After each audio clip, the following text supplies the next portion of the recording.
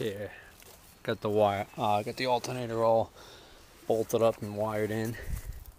So now I can see whether or not we get what we're supposed to get, which is when I turn the key on, that light should light.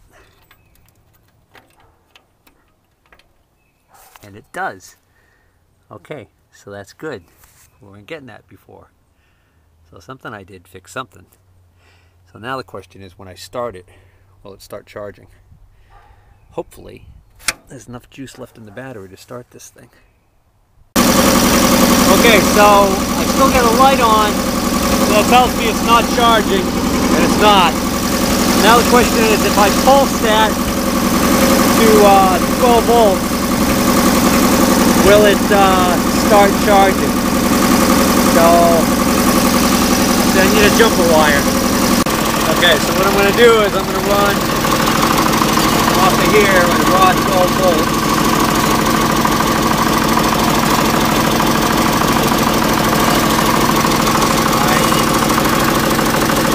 Hooked onto there with 12 volts. 12 volts here.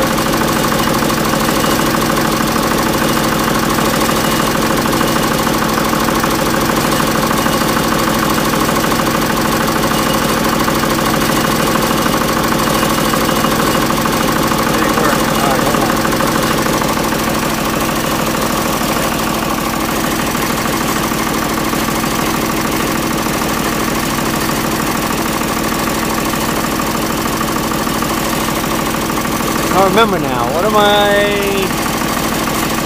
did I do this before?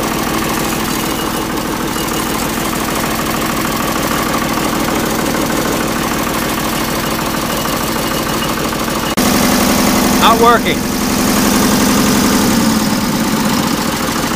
Not working. If I touch this white wire to the red wire, then the ammeter goes way up. So it's almost like I'm fully fielding it then, I guess. So I'm thinking maybe that regulator assembly on that alternator is bad.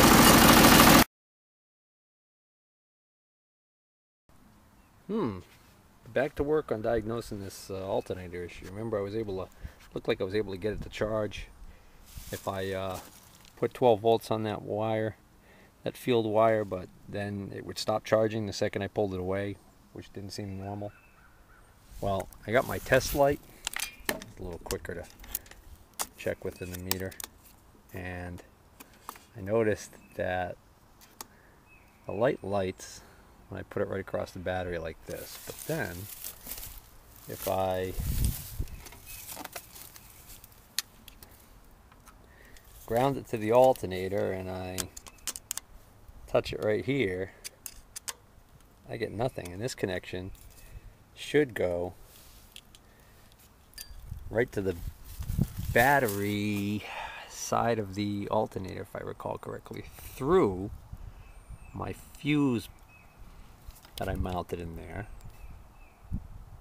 So let's see if I ground to the battery. I go right to that block. I'm not getting any 12 volt there. No wonder why this isn't working. What the heck's going on here? That should...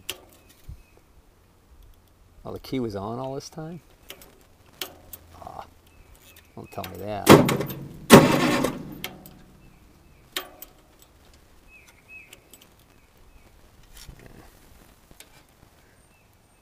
Battery's not dead. What the heck's going on here? That should have 12 volts on it all the time, whether the key's on or the key's off. I gotta get under the dash and see what's going on. Well, I'm not picking up 12 volts anywhere under this dash, which means the ground must be lousy. So now I've got the lead of the meter, of the test light, going directly to the negative post on the battery. So now, there we go, that's it. Okay. So now I'm getting, now I'm getting 12 volts where I should be getting it. Now, Let's see. Where's that battery grounded to? Let's see. Positive lead comes up to here. You can see that. Where's the negative lead go? Alright, so wait a minute. So if that's the case, then my wire's not long enough to reach. Put it on the negative of the battery here. It's not long enough to reach all the way over to the positive terminal, bat terminal here. It's just a little short, so I'm going to just stick this wire on here.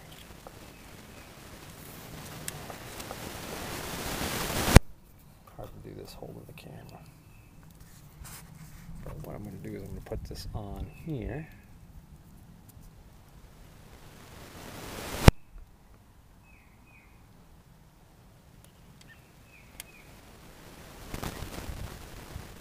Alright, makes no sense, it's not lighting. Well, it looks like I got, on the problem, I got a bad connection at the ammeter, it looks like, because that's where I'm losing the power. Like I'm here, I just measure with the meter, and I'm getting, what was I getting? Get a good ground here. There you go. Now I'm getting 12. A second ago I was getting 2. Huh. That doesn't make sense. Yeah, I still think it's a bad connection here at the ammeter. If I go on this side of the ammeter where the power's coming in from the battery, you can see I get the light to light. And if I go on this side and I touch the actual post of the meter, the light lights. Then when I touch this copper connector on the big heavy white wire here, which is my feed down to the circuit breaker, I get nothing. I get nothing in here. Take that off. A rusty nut. Okay, let's retest. Oh yeah, now we get the light. Well, the sun's shining on it, but now you can see the light's shining away. So now I come down here and I can see I got power now going to my red wire, so now I should be able to check it at the alternator. So now if I ground it, aha. Okay, so now we got a good connection here at the alternator. So I think I should retest. Okay, so again, key on, and my idiot light is on, which is normal. And let's get the throttle up. Hopefully it's warm enough.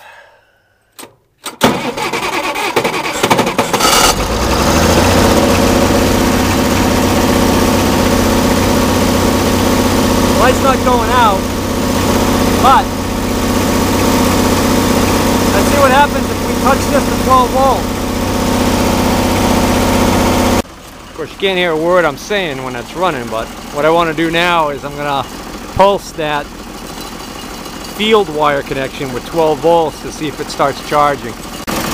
Alright, so I'm on the circuit breaker because I know I can pick up 12 volts there, and that I fixed my bad connection. And see, my idiot light's on, so when I put 12 volts here, it should go out. And you'll notice it's staying out because now it's charging. Voila! So I'm kind of back to the original setup I had when I had the other, when I first put this alternator in here, before the diodes went south on it. So that's working. I can tell just by the fact that the ammeter's gone way over, and it's actually slowed the engine a little bit. But I will verify that. Because now, my battery voltage should be above 12.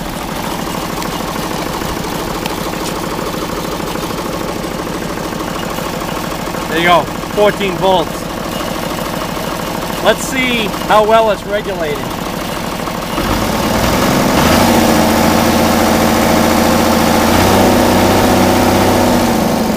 Pretty good.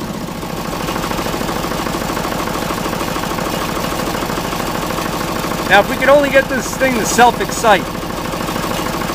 which I know by changing to a different regulator IC in there I could do that.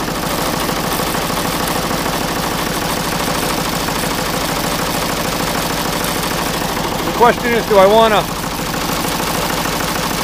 get the correct regulator IC that will allow that alternator to excite itself at low RPM, or do I just want to hook up a little momentary contact button and pulse 12 volts to it when I start the engine?